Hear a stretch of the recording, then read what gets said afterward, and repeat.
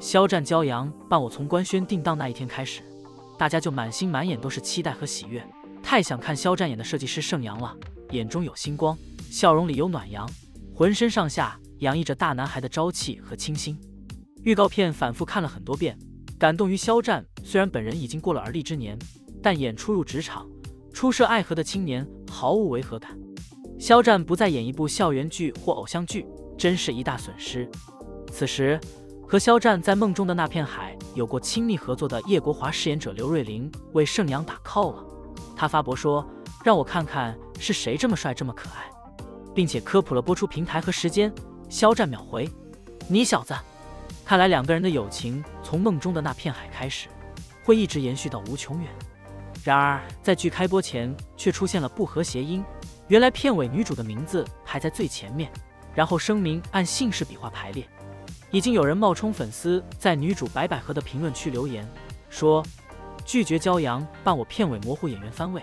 白百合如果觉得二番不好看，也不要影响剧的正常宣发和播出，一切按合同办事，别浑水摸鱼，拒绝片尾做腰丝番行为。”黑粉更是在这个时候活跃起来，带节奏说白百合在电影圈地位非同一般，怎么会甘心做二番？有没有可能四番也是合同里签好的？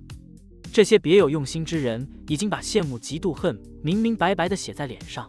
不放过任何一个暗戳戳模糊番位的机会。虽然心里不舒服，但肖战及团队粉丝的一举一动都落在大家眼中，都会被断章取义，被无限放大，甚至被恶意扭曲。因为肖战马上就有一部大电影上映，相比这些电视剧来说，电影才是重中之重。有些人现在恶意带节奏，其实是项庄舞剑，意在沛公。真正想伤的是肖战那部对他来说非常重要的大电影。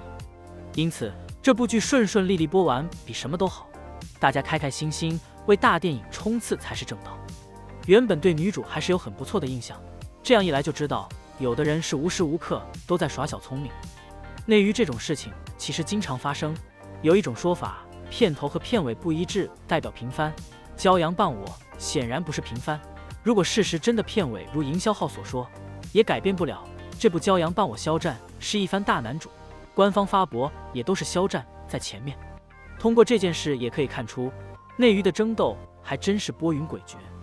而肖战的演艺之路虽然不像以前那样极力丛生，但也并非一马平川。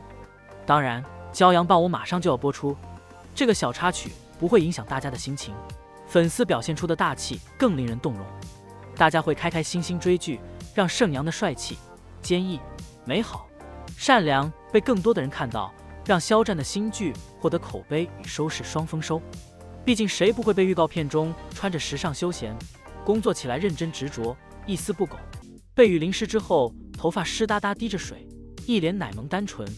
喝醉了还要大喊我跑得可快了的盛阳呢？更适合中国观众宝宝体质的实力与颜值双一流的年轻演员肖战近日干了一件大事，一时间网友都沸腾了。据粗略统计，仅微博这个平台，肖战骄阳伴我一天的阅读量就有近30亿。什么概念？截至2023年6月，平均每周使用互联网至少1小时的网民达10.79亿人，也就是说，每个网民都阅读了2次至3次。肖战这路人缘值得狠狠地吹起来，大场面，真是大场面。习惯了直接空降作品的肖战，冷不丁的提前预热了，怎一个猛字了得！然而猛过之后就是狂喜，肖战骄阳伴我定档带来的不只是惊喜，还有海啸般的流量和红利。一句有效预热已经无法概括骄阳伴我的火爆了。肖战话题太多，仅仅阅读上千万的话题就有很多。肖战盛阳、肖战骄阳伴我和骄阳伴我定档3个话题的阅读量均超过6亿。你删我出品，我删你联合出品，和腾讯爱奇艺合好了2个话题，阅读量甚至达到了8亿多。央八在干什么？这个话题上新依然有2亿多。网友统计，骄阳伴我定档当天的剧宣有60多家媒体的参与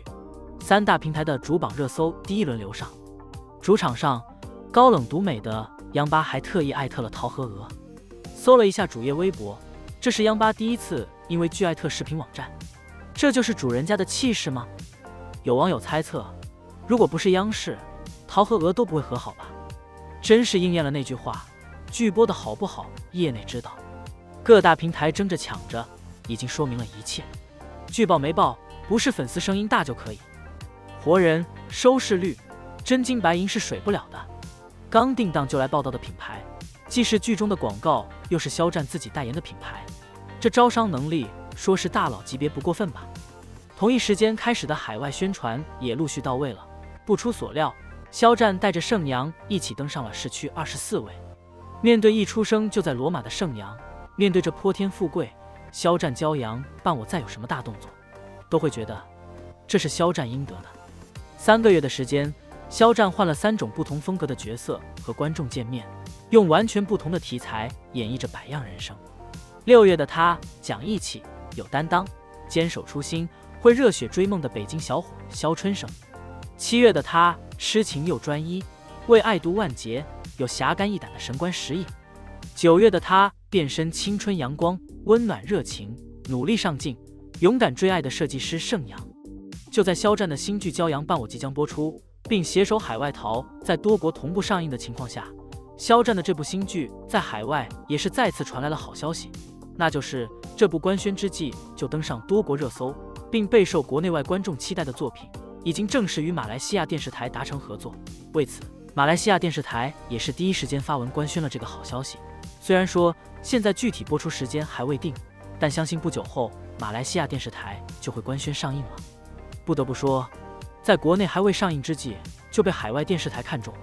这足以说明《骄阳伴我》这部作品在海外的受欢迎程度了。而网友们在得知肖战《骄阳伴我》将登陆马来西亚电视台后，也是纷纷留言感叹道：马来西亚的观众有福了，这么快的速度都因为肖战的剧在 Astro 播的都很好。从网友们的感叹声中，其实不难发现，对于肖战那无与伦比的海外影响力，大家都是深有感触的。因为在以往肖战的作品每一次在海外电视台上映时都会收获到非常好的成绩，这也是为什么海外电视台喜欢引进肖战作品的原因之一了。其实看到肖战的影视剧不断的走出国门，被各国电视台争相引进，内心真的是充满着骄傲。因为作为一名优秀的本土青年演员，肖战他不仅让无数海外观众感受到了中华青年的优秀，也向世界传递出了更多的中华文化。当然，时至今日，肖战早已成为了文化输出的一张响亮名片，而他一部又一部的优秀作品持续被海外电视台引进，不仅在全球观众们心中留下了深刻的印象，也给全球观众展现出了一个越来越优秀的自己。不得不说的是，用作品展现优秀，用作品说话，这是肖战一直以来的坚持。而也正是这份坚持，让肖战受到海外无数观众喜爱的同时，在闯世界的道路上也是走得愈发平坦。就像此次《骄阳伴我》还未播出就被马来西亚电视台引进，其实就是肖战在闯世界的道路上大跨步前行的一个最好见证了。肖战以后会演心系苍生的郭靖，心思深沉、运筹帷幄的汪藏海，就让我们把盛阳的欢乐和悲伤藏在记忆中，且看且珍惜吧。